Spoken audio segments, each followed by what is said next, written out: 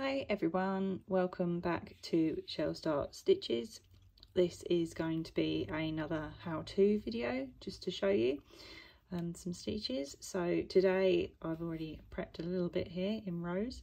I'm going to show you a double crochet, which is a DC, and again this is UK crochet terminology for you.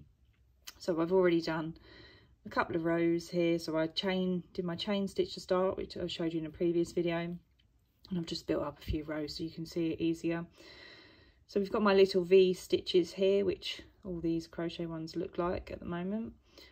So I've got 15 I've put on here, and I'm going to show you a double crochet, so I'm working backwards and forwards in a row. So as we mentioned on our chain video, I have got 15 stitches here, and I've got a 16th, which is my turning stitch, just so I can keep this the same width. So I'm going to show you a double crochet. So we're going to go back across this row. So this is my turning stitch, so I'm going to go into here under the two V's. So you put your hook through, and you hear the term a lot, you might hear it as YO or yarn over. I always thought it was wool. I just always called everything wool, but obviously not everything's made of wool from a sheep, so yarn. So you put your hook under the V and you yarn over. So you grab your yarn and pull your yarn through.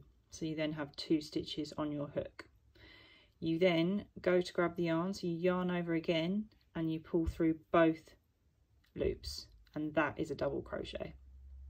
So do that again. So you put your hook through the 2 V's there, underneath the 2 V's, yarn over and pull through, then you yarn over and pull through both loops. So then you can start to see we're getting our V's going back the other direction. So again, you go under the 2 V's here, yarn over and pull through, then you yarn over and pull through both loops.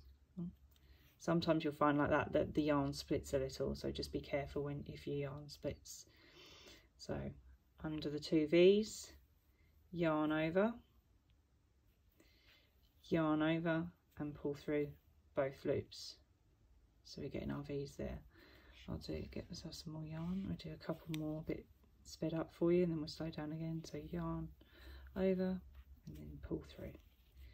So under, grab your yarn, and grab your yarn and pull through. Under, grab your yarn, pull through. Grab your yarn, pull through. Under, grab your yarn, and grab your yarn and pull through both. Under, grab your yarn,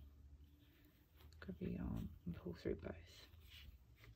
Just slow that down again for you so you can see again. So there's your V, your little V here. We go under the V, grab your yarn over, pull through, then just yarn over and pull through both. Under, yarn over and pull through. You don't have to say it, think of it as yarn over, just go under and grab, and then just grab and go through. Under and grab and pull through. And I think I've got one more here.